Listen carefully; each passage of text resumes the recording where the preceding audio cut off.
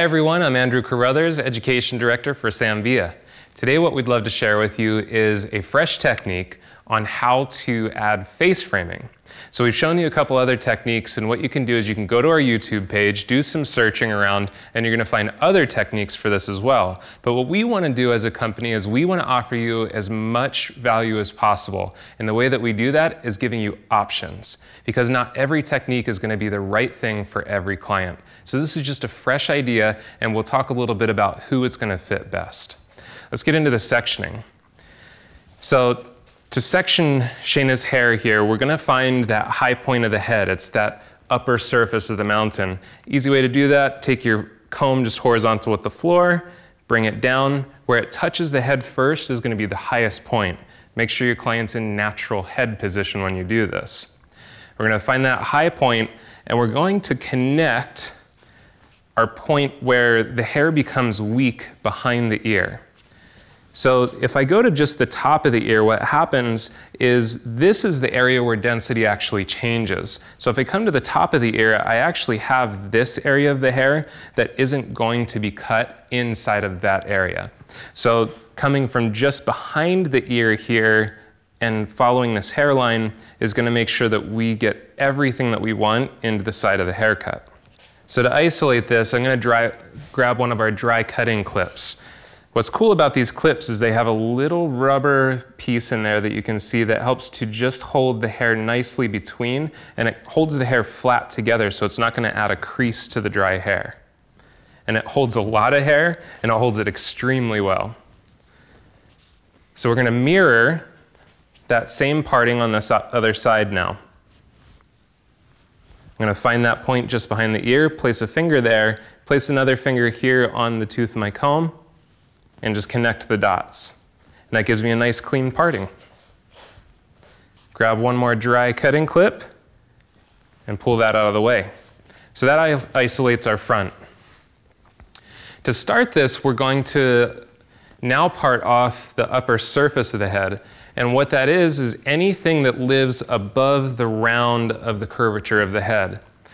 Her part's almost right on it, but I'm just actually going to slice a little bit off of there. I'm going to have you tilt your head down just a little bit. And that's going to be our first parting there.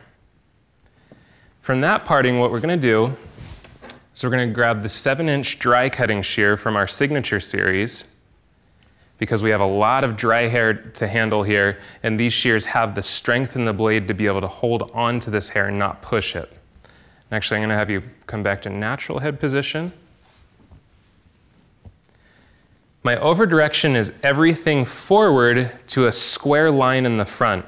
So I'm over directing to this almost imaginary wall in front of her face. My elevation is 90 degrees horizontal, which means horizontal and flat with the floor.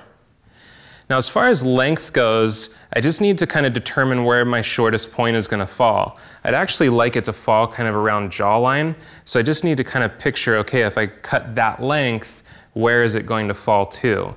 And if you need to, go ahead and pull a little piece out and measure it there for yourself. I feel pretty comfortable with that length. So what we're going to do is we're going to cut a V shape into this. We want our longest points on the outside and our shortest point on the inside there.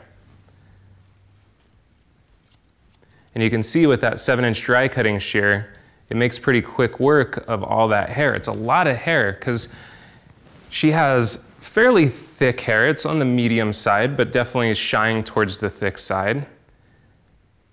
And when it's dry like this, it tends to push out of the shear. So the 7-inch dry cutting shear is excellent for this. So what you can see will happen from that point is even that, I start to get my shape built in. Now how do I tie that into the sides? I'm going to take my parting down the center. And by the way, I am coming from the center because she does move her part. It doesn't always come off this side part.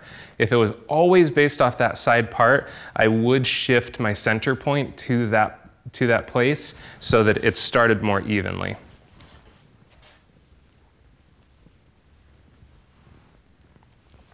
So with this side now, what I'm going to do is I'm going to bring the side in.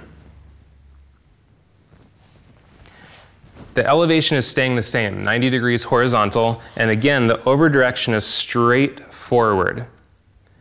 I'm going to find my shortest point from my previously cut section, and then I'm going to find my longest point on the perimeter here. So I know if I save this piece right here, I'm not going to cut away the perimeter. And I'm going to come in and just connect the two. The other nice thing too is she does have a little heat damage around the front, and this is going to get rid of all that, and it's going to feel really fresh and really healthy. So let's step to this side so we can work our section on this side. Again, elevation is 90 degrees horizontal, and that over direction is straight forward towards the mirror. My finger angle is straight vertical as well. And then once I find my section, I stop my the tip of my fingers at the length that I want, and I rotate that knuckle out until I find the length at the perimeter, and just cut that off. As long as my perimeter lengths were balanced, now I will have balance on either side because I had a guide from the perimeter and the center that I set in that first section. So let's take these clips out.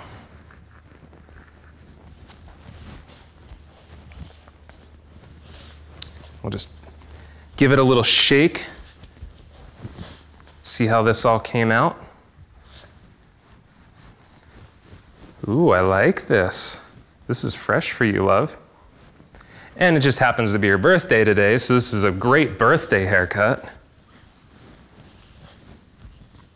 And like I said, the other benefit of that is it really cut away a lot of that damaged hair that she had around the front from excessive tool heat, which I already gave her a talking to. She knows now to turn her iron down. We don't need to be baking our hair with 450-degree irons. So again, just to recap the technique, we're going to start here at the high point, draw our line to just behind the ear where the hair becomes weaker and the hairline drops. Do that on both sides. Our next section is at the top of the round of the head, above that parietal ridge area, and making sure that we're just getting that upper surface. That section is all over directed straight forward to a wall, and elevation is horizontal, 90 degrees horizontal, flat with the floor. We're cutting that V shape in. Make sure you give yourself a visual cue of where that first length is going to sit on the face, and it's something that where you want it to hit. We cut that V shape in, then we bring the sides down. Elevation again is 90 degrees horizontal, and straight forward is our over direction. And we connect that longest point of our V shape in the top out to the lengths in the perimeter. It's actually a pretty simple technique. And I think if you watch this a few times, it'll be something that you can have ownership over. What this is great for is these medium to even thicker heads of hair, because you do have a lot of layer and a lot of lightness through this. So this is going to be great for those girls that need that movement. We hope you enjoyed the technique, and if you have any questions, please add your comments in the box just below the screen, and we'll do our best to get back to you. Thanks so much for watching. I'm Andrew Carruthers.